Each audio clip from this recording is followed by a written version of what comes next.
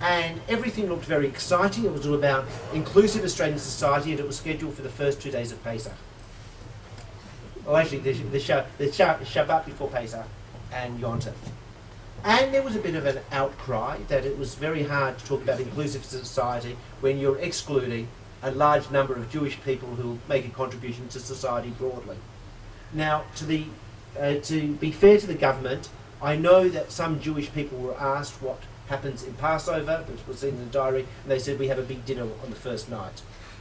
And because not necessarily knowing what they were why they were being asked. So it was partly not the sensitivity, which happens with a new government and new advisors. So what did the government do? Well, it couldn't reschedule, it argued, because the administration was too far in place by the time the announcement was made. So a separate summit was called, where Jewish community leaders, I think there must have been about 50 Jewish leaders, many but not all of whom would have been invited to the main summit, were invited to a meeting where the Prime Minister and 6 senior ministers sat for half a day with 50 members of the Jewish community to talk about the future in working groups of about 10 people each. At the main summit, you couldn't get a group smaller than 100, which meant those who were good at shouting loudly and leadership and taking over microphones dominated. Around a table in this working group, it was not only constructive, but it was a sign that the Prime Minister at least took seriously a relationship with the Jewish community. I mean, think how extraordinary it is, that number of ministers for that length of time over what most of us would say was airy-fairy stuff, you know, ideas for 2020 with no budget or policy implementation. As it was, the summit took place and Jews were still overrepresented as a portion of Australian Australian society, even with the high census figures where we wouldn't be more than a half or 0.75% at the very most, but we were well over a couple of percent at this summit, in addition to the 50, in addition to all those people who weren't at either. And there were no ill effects on that. But the fact of the invitation, I think, showed that the Prime Minister at least wants to continue a very strong relationship with the Jewish community. When I look overall, though, at the Jewish community, and I'm sorry if there's basic information I haven't covered, and I'll explain. The reason I didn't cover some basic information is some years ago Manfred asked me to write a piece on the Australian Jewish community. I reread it this morning, and there are some brilliant sub-editors and writers who work for this institution, because it said things much better than I ever could, although it was about my name. And that paper covers some of the basic material on which I've tried to expand in this presentation today. But the one thing I want to conclude with is that Australia has been a very successful, the Australian Jewish community has been a success story, I think, by any measure. Challenges remain, but I think we are thinking all the time about how to deal with them. One of the huge challenges we face is how do you deal with the financial impost of day schools and aged care and this sort of issue I haven't really discussed at all. But other issues relate to how you maintain your identity and how you continue to have a strong relationship between Australia and Israel, which I think is important on very many levels. The good thing is, though, if you look at the Australian coat of arms, what is the Australian coat of arms? Is a shield with a kangaroo on one side and an emu on the other. Now, the reason the shield was selected that way is because the kangaroo and the emu have one thing in common beyond the fact that neither of them are kosher. So an emu might be, but try and catch it and to do shit here, it's impossible. The kangaroo and the emu, what do they have in common? Due to their muscular structure, neither of them can walk backwards. They can only walk forwards. And so we say in Australia, we understand where we're coming from, but we're always looking forward and looking towards the future. I think the Jewish community, who I'm told are officially known as Kanga Jews in certain March of the Living brigades or nowhere else, the Kanga Jews in Australia are conscious of the challenges in the future and what we need to look at if we are going to make sure our community continues to be a success story and continues to the strength of the Jewish world.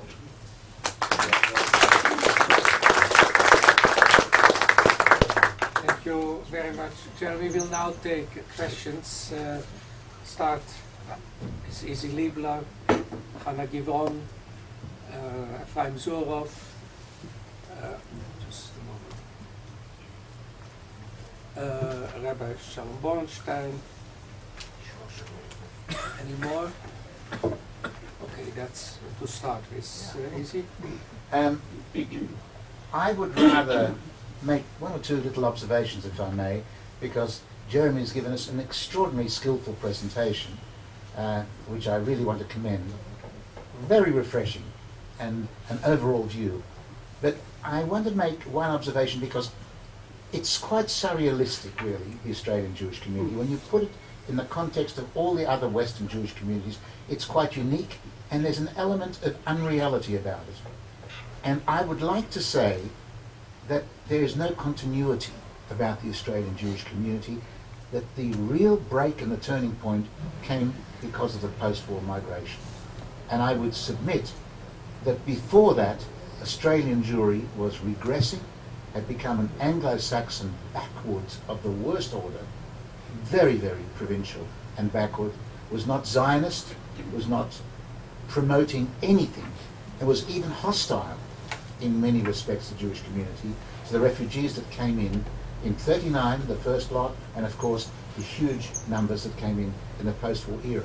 Now they were the ones who transformed the Jewish community because they brought this East European passion with them, and what was important was that there was a tremendous battle within the Australian Jewish community which took place in Melbourne, not in Sydney. Sydney was kind of distant from it, but in Melbourne there was the fight for democracy, as the Yiddishisten put it, the fight to bring about a different order and to reject what they described as the Yahudim, who were described as the old Anglo-Jews. They won that battle, and they put a pattern of life in Jewry that really has remained to this day, combined with their presence on the political and social and cultural field, which was tremendously important, was another element. Some of their outstanding members became very, very wealthy. The Jews who made it to Australia just before and after the war became part of an extraordinarily wealthy elite, and without their presence, the combination of the forward-thinking politics and everything, this unique relationship and unique influence that this tiny Jewish communities had on this country would have been quite different. And I think it's terribly important to look at that. The fact is that the Australian Jewish community, and to this day, is different from most other Western Jewish communities, and the real contrast is with the Brits.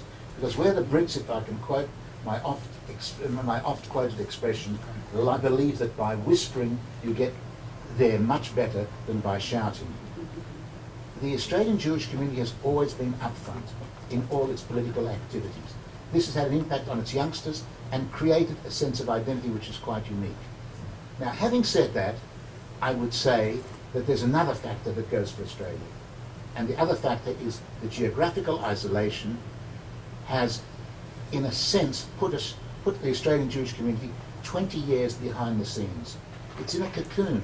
If you look at Australian Jewry, it's like the better Jewish communities were 20 years ago, although it's rapidly changing and rapidly becoming part of the general world, and the acculturation and changes and the memories of the Shoah and all these other factors that played such an important role, even the Zionism, in my opinion, will diminish and Australia will become different. But I think it's very, very important to have that central element of the impact of the newcomers on every level taken into account, because otherwise it doesn't make sense. Thank you.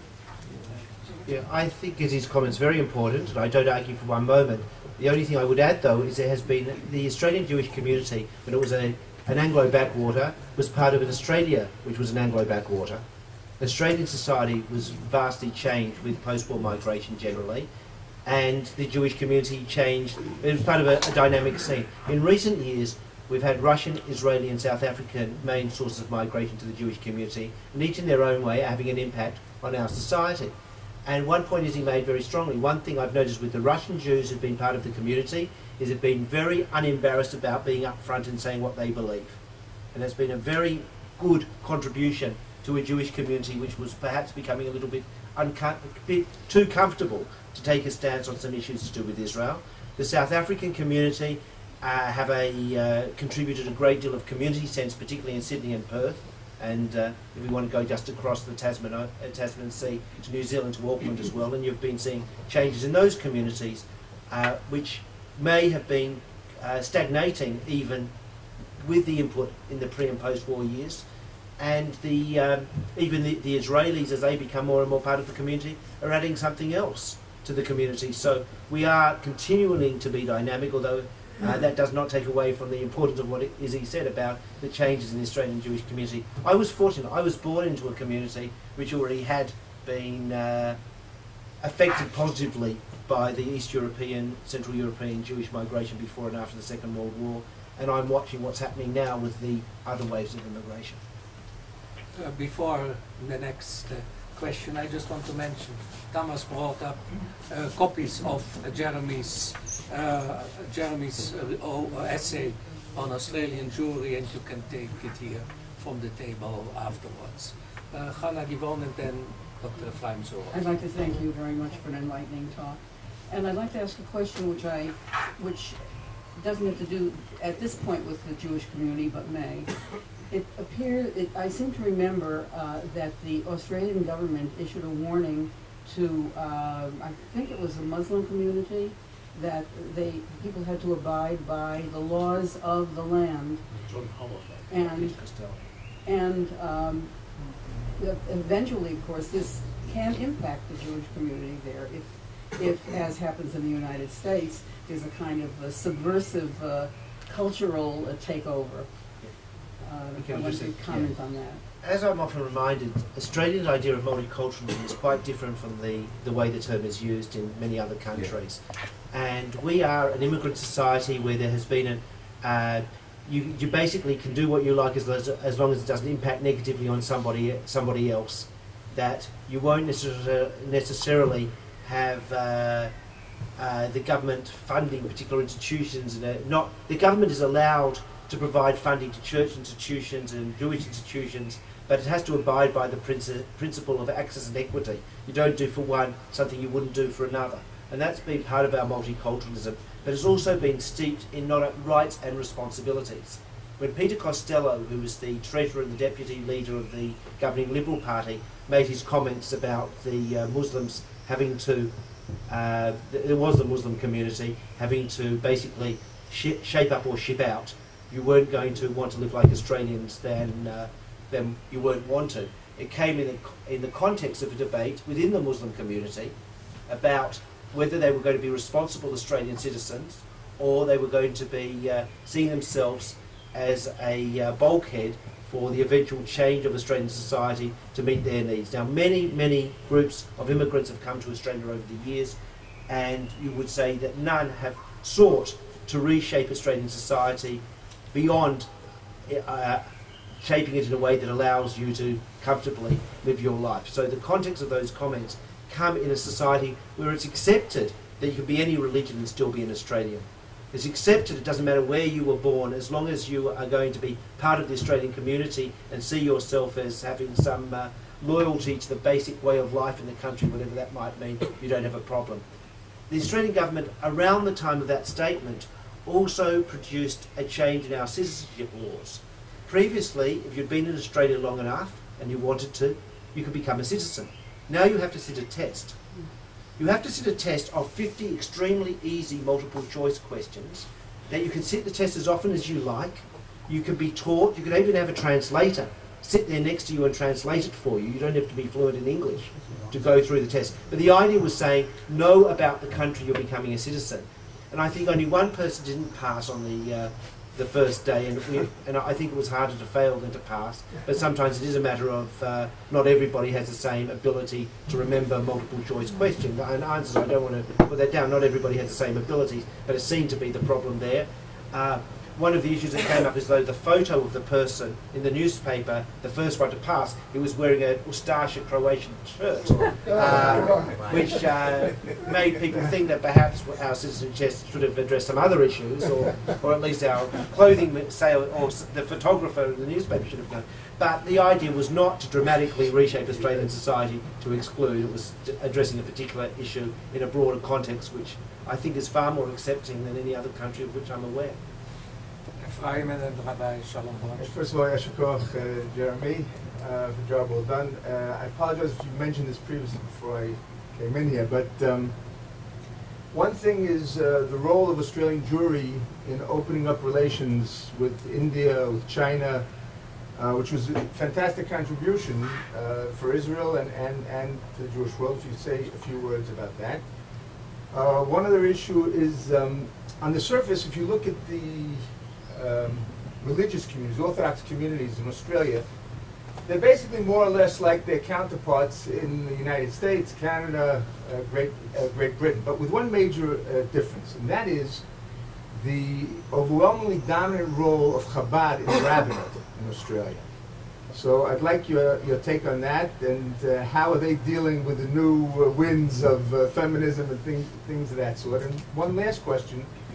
You know that the Australian government is finally going to face its last test in terms of Nazi war criminals, the case of Charles Zentai, and I'd like your prediction or your take whether or not he'll actually be extradited from Australia to Hungary to stand trial.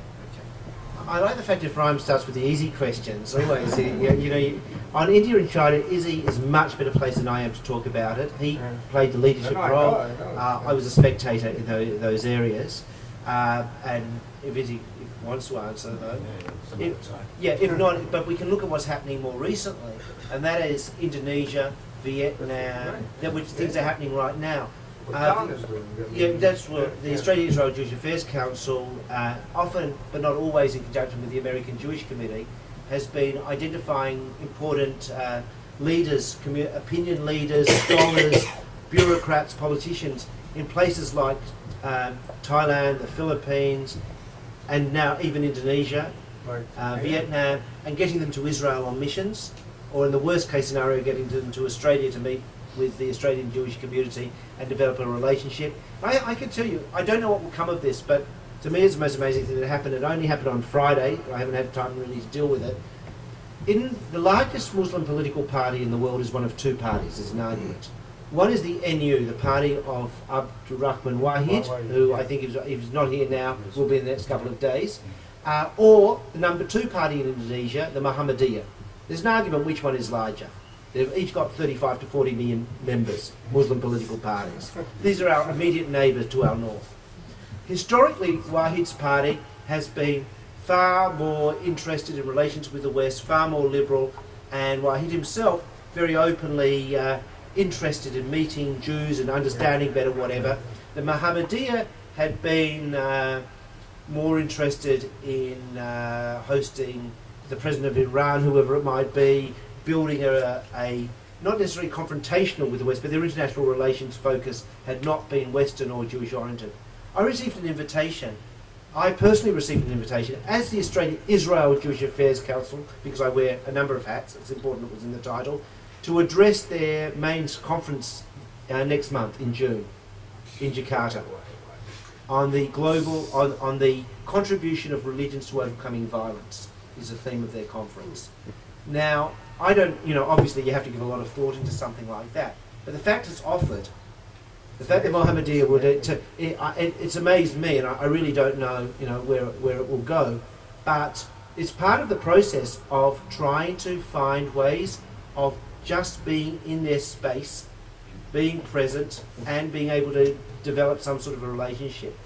The Australian government, on the suggestion of the Executive Council of Australian Jewry, actually, instituted the Asian Regional Interfaith Dialogue, where delegations from now 15 countries meet each year. And the idea was that you would try and strengthen the hand of people who want to use religion as a force for cooperation and dialogue against those who want religion as a force for division. But I'm worried that unless this new government gets it right, it's lost the plot a little bit about the importance of that dialogue. But I can say I took part in the second and third dialogues. They're now up to number 4. And it was just remarkable because I was the only person wearing a kippah. It was non-stop, people coming and wanting to ask questions in that environment that they would be afraid to ask elsewhere. So that's something we're doing in the Asian region. I've avoided India, China. The role of Chabad. Look, I can't say a word about Chabad because whenever I do, I get into trouble. Even when I'm trying to be nice, when I'm trying to be critical, if I mention anything to do with them, I get a fax immediately. There'll be one in my hotel already from my answer this question. Chabad by someone in Australia saying they heard something which I never said and telling me why I have to apologise. So I really can't go into depth on that, but I can say that one of the challenges for the Australian Jewish community has been finding rabbis, or certainly we're not producing rabbis, who represent where the community seems to be at the time. And it's been extremely difficult because people from the Chabad movement have been willing to work longer hours for less money in small communities, and often the smaller synagogues have found them to be an attractive way of meeting their needs. Even some of the larger synagogues, for generally budgetary reasons, not for religious choice reasons, have chosen to have people from the Chabad background.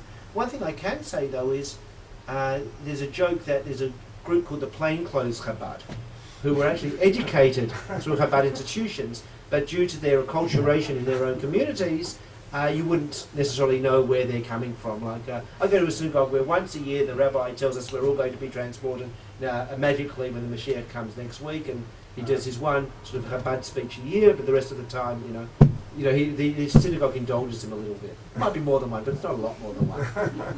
There are others who you would not know. Sometimes I say you wouldn't even know they're Jewish. I mean, the content of the droshes is the public affairs agenda of the day, and so doesn't become that important. And one of the most interesting people I work with in interfaith dialogue is a person who is actually Chabad, and what happened is a Catholic priest came to him. He was sitting in a centre which doubles as a synagogue for 12 people, and the Catholic priest wanted to talk to him about Judaism and Christianity, and they brought a Muslim partner.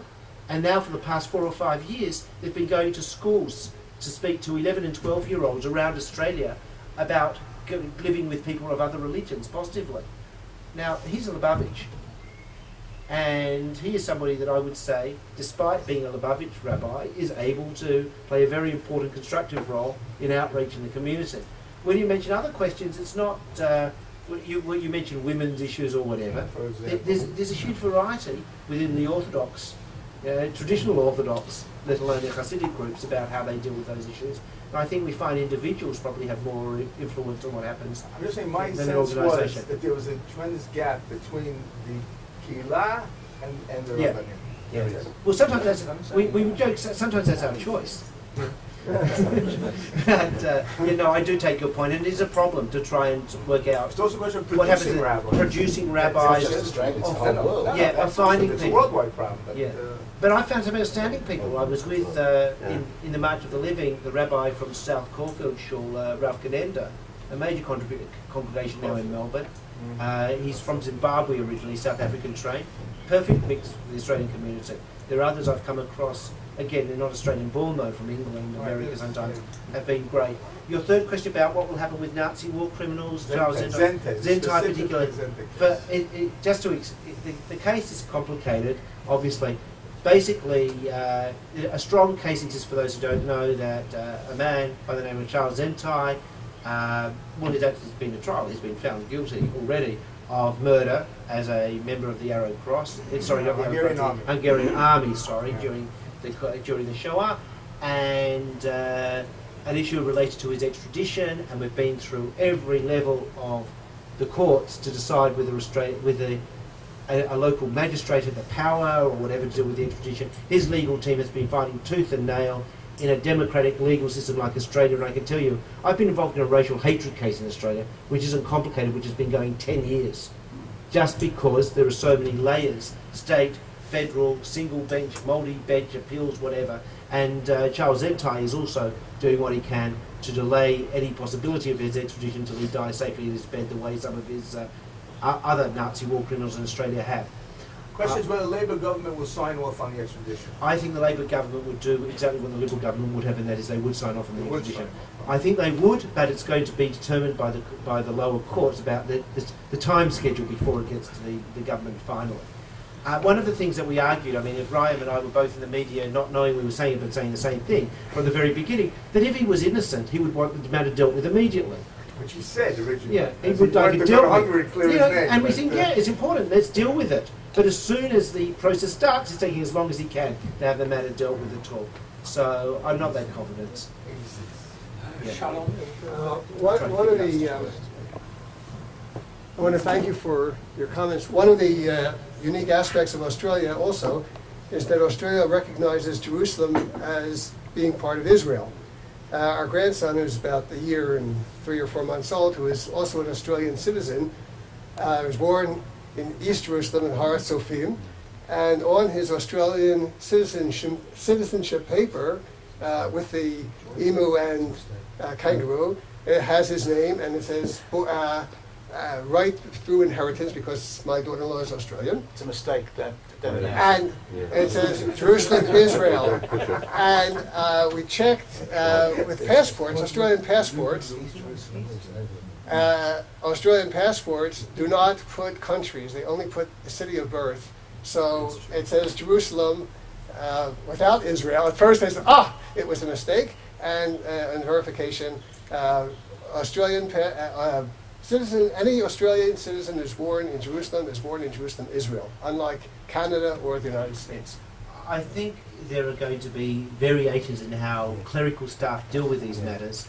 I know someone recently who was born in hyphen-O country. Hyphen-O country. So, you have to... I'm just don't saying... burst my bubble. It would be nice. I'm sorry to burst your bubble of Australia temporarily, unless you think it's a great thing that we have bureaucrats who are going to act independently. On our side.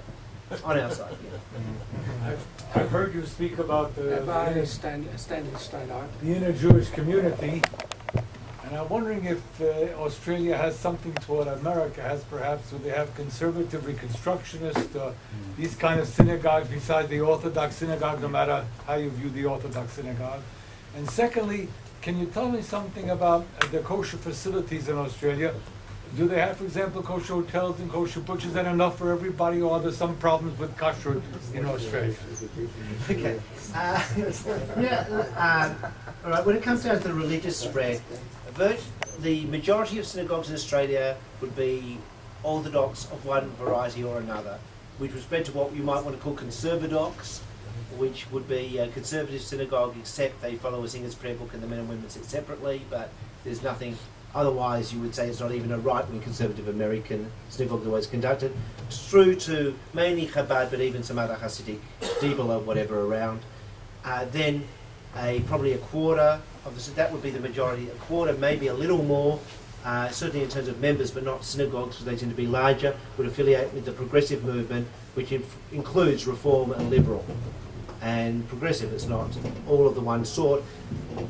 One of the progressive synagogues has opened a conservative synagogue on its premises, for those who want to use a conservative prayer book. And in Melbourne there's a conservative synagogue as well. But is much more, I think the number's probably quite close to Great Britain in terms of the synagogue people don't go to except on Yom Kippur is Orthodox. And when it comes to burials, whatever, again, probably 3/4 would want to be buried by the Orthodox rabbinate, a quarter by the Reformed Progressive rabbinate. And there's a little movement. I mean, there are people who will move between Conservative, Orthodox, and Reform on a regular basis during a year. It's not necessarily a war-like stand between one stream and another. Kashrut's an interesting issue. At various times, it goes up and down what's available, shall we say. In Sydney, there is not at the moment a kosher hotel. There are very few kosher facilities. If you like your pita and your shawarma or unique Australian delicacies like that, we have 2 or 3 kosher places in Sydney, a couple of delis, that's it, in terms of food available. But a number of our major supermarkets have a lot of kosher food products identified separately, so it is available. Melbourne, there's more kashrut. I think there's still, is Kimberley still kosher? I don't know. They reopened. Yeah, but for a while they weren't, is what I'm saying. There's one, there's been, it's gone. Yeah. There aren't kosher hotels in other places. But kosher food basically is available. It's much easier now than it was a few years ago. But the society's changed also. It used to be if you wanted to buy meat wherever you were, you went to your butcher. Now more people buy their meat from supermarkets, including the kosher meat from the kosher supermarket. Society's changed that way. Stuart Stone. One of the interesting elements of your presentation was you made mention of the fact that the Israeli immigration into Australia would seem to have been incorporated into the wider Australian Jewish community. I come from London, and one of the upsetting factors about British Jewish society is that of the 70,000 or so reputed number of Israelis stated to be living in the London area, a fraction of them, a very small fraction, would identify with the English Jewish community. What is there about your approach to Israelis that seems to have succeeded in incorporating them into the wider Australian Jewish activity? Okay, well first, there was a period up to, I would say, probably even only 10 years ago, maybe a little bit more than that, where one of the big challenges was having Israelis involved in the community in any way whatsoever. Israelis who came to Australia who were religious or had family, yes, not a problem. Israelis who came because they wanted to get away from the tension of the Middle East to a country like Australia, or they didn't want to think of themselves as anything other than a citizen of the world, that are very easy to disappear into the Australian landscape. And it's difficult to know how many fitted those categories. And one of the big problems, many Israelis who might have not been sure exactly where they sat, was Australia being a very Zionist community. And it was an insulting attitude towards Israelis who had left Israel to live in Australia, when the community itself was very involved in at least thinking of itself as very Zionist in terms of its fundraising, its mindset at least. But a couple of things have changed. First, we have government-funded Jewish radio programs, including in the Hebrew language, which informs the Israelis who want to hear what's going on in the world in Australia in Hebrew, tune into a channel which is related to the community and will tell them what's going on and encourage people.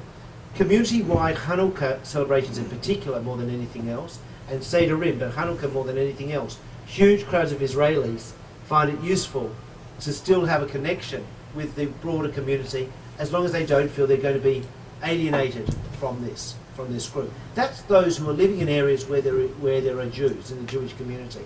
There's also, I think, the consciousness of the Australian Jewish community in more recent days that if you've lived in Israel, and I'm not saying I share it or whatever, but a general view, if you've lived in Israel and you've come to live in Australia, it doesn't make you a bad person running away.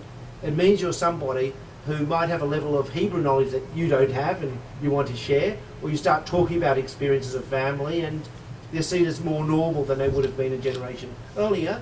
But the last point is, and it's something that relates to Ephraim's comment earlier in a way, and that is Chabad have made a huge effort to go out to places where there was no organised Jewish activity and create facilities. And in one area in Australia is organised by a number of states and territories. The state in which Sydney is the capital is New South Wales. In the northern part of New South Wales is the area where the hippie community